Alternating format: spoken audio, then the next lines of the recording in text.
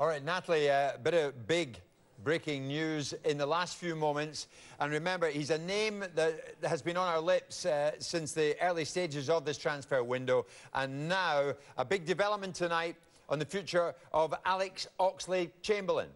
Here's Kavi Soliko. Kavi, what have you got? Liverpool have agreed a fee to sign Alex Oxlade-Chamberlain from Arsenal. This deal has been agreed just in the past hour, we were told. Apparently, the deal that is going to be signed is a 6-year deal. But bear in mind now that talks have to start about personal terms. That is not going to be an issue at all. Bear in mind, he turned down a new contract offer from Arsenal worth about £180,000 a week.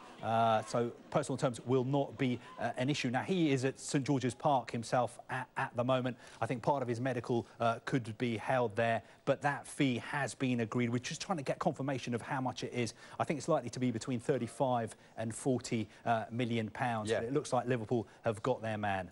And Chelsea, what do we know about their bid? Chelsea bid 35 but didn't get him. And that fee had been agreed between Chelsea and Arsenal as well, hadn't Yes, Chelsea tried to do the deal quickly. They agreed the fee first. I think the crucial factor has been where Alex Oxlade-Chamberlain is going to play. There was a suggestion that if he went to play at Chelsea, he'd be used more as a wing-back. One of the reasons he wants to leave Arsenal is because he wants to play in the centre of midfield.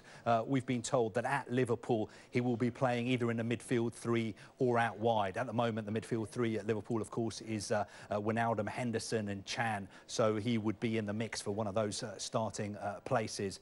But it looks like, certainly, as long as personal terms are agreed, which we think is going to be a formality, yeah, he is going to be a Liverpool player. Bad news for Chelsea, you've got to say.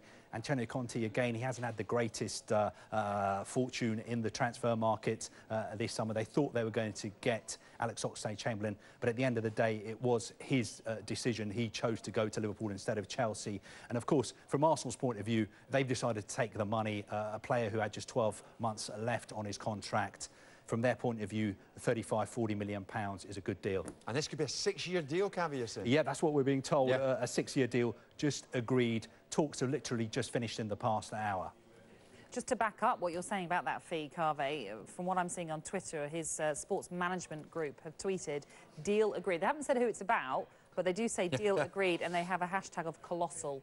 Yeah, that's the name of his sports management company. Yeah. I did see that put up on social media. They put up a big Liverpool badge as well. But we've been talking to sources close to him who've confirmed that all this information is correct, that he will be moving to Liverpool. Amazingly, now what's going to happen to Alexis Sanchez? Arsenal have lost Alex Oxlade-Chamberlain to one of their rivals, Liverpool. Are they also going to be losing Alexis Sanchez to another one of their rivals, Manchester City? What we're being told is that talks are continuing. We're expecting Manchester City to come back in with an improved offer, more than £50 million, could be 60, 70 million pounds. Another big decision for Arsenal to make in the next 24, 36 hours. Big pressure on the Arsenal board now, Kavi, isn't it? Exactly. For the moment, thank you very much.